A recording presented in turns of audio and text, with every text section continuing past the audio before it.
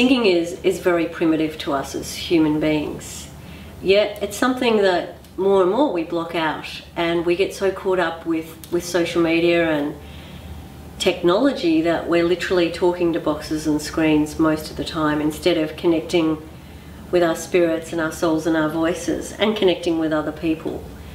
One of the best things about singing is that it takes you right into the present moment. It's a form of active meditation where your mind, your body and your spirit are all at one. You transcend your daily cares, your worries about the future, your regrets about the past, and you're just in the present moment. What could be more special than that?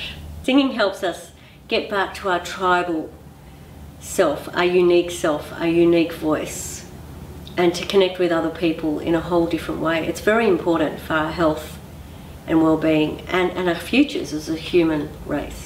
I always wanted to be a singer, and when we were 14 we could start learning singing at my school, and I asked Mum if I could have lessons, and I was doing a lot of other things, sport, and she said just wait for a while, but my best girlfriend started having lessons.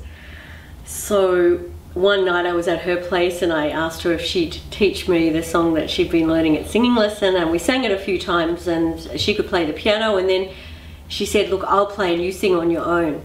So she played and I sang, and then she said to me, Tania, I don't think you should ever bother having singing lessons, you're not good enough.